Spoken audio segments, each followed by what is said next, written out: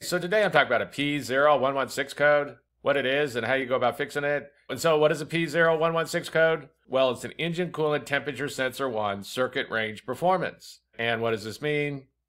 Well, basically engines have an engine coolant temperature sensor that's just reporting back to the computer what the temperature of the engine is. The computer is using this for different information, like when to go into a closed loop and things like this. But when you get a P0116 code, the computer's seeing some kind of problem with this sensor, mainly with the temperature sensor 1, and so it's going to have to be troubleshooted to know why.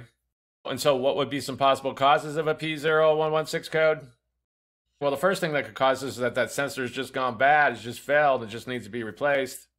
So the first thing to do is to locate that engine coolant temperature sensor on your particular engine. Since there will be differences, it will be located differently. There can also be just one sensor, or there could be multiple sensors. It's really going to vary. So if you do go to work on your vehicle, it's a good idea to get a diagram where everything's laid out and where that engine coolant temperature sensor number 1 is located.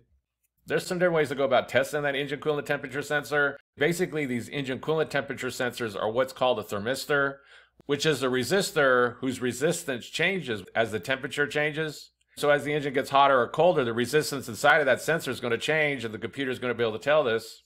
So you can get a multimeter, you can test it while it's cold, and then you can heat it up and test it and see if the resistance value changes. You can do this test while it's in the vehicle, you can do it while the engine's cold, and then do it while the engine's hot, and then check to see what the values are. An easier way is to use an OBD2 scan tool, and you find the option for the ECT either in live data or data stream, depending on the scan tool. And you check to see what temperature that sensor is reporting there is in the engine. And if it's way off, then you know that sensor is bad. You know there's some kind of issue going on there. For example, if the engine's cold, but that sensor is reporting like it's 500 degrees Fahrenheit or something, then you know it's got some kind of problem. But you can also use an OBD2 scan tool to test that sensor. But the first thing that's going to cause this is that engine coolant temperature sensor number 1 is just gone bad. It just needs to be replaced. The next thing that's going to cause this is some kind of issue inside the wiring. There's like an open or a short or something like this. So you can't get a multimeter and you can't go check the wiring to see what's going on.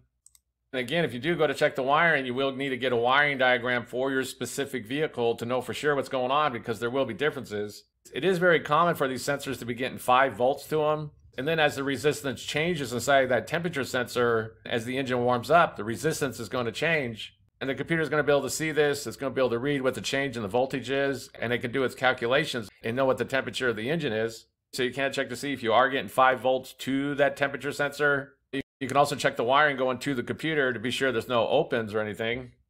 Again, there's going to be differences. You can have like a 3-wire sensor. Quite often with these 3-wire ones, you're going to have 5-volt reference. You're going to have a signal wire going back to the computer.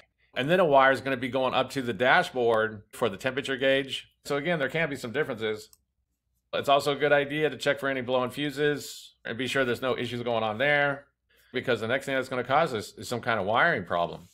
And the last thing on the list is that there's going to be some kind of overheating problem going on inside of the system that's causing some kind of problem. Although usually if you get a P0116 code, it's going to be either a bad engine coolant temperature sensor or some kind of problem inside the wiring. But it is possible that there's some kind of other issue going on with the cooling system.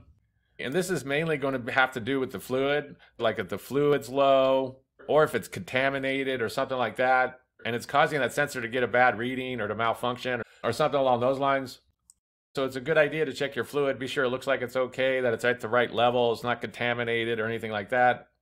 Usually if there is some kind of overheating issue, you're going to know it, like the fans are just kicking on abnormally, you're getting other codes, the engine's not running right, things along these lines. So if the engine is overheating, then that could be a problem. But the last thing on the list is that the engine is overheating.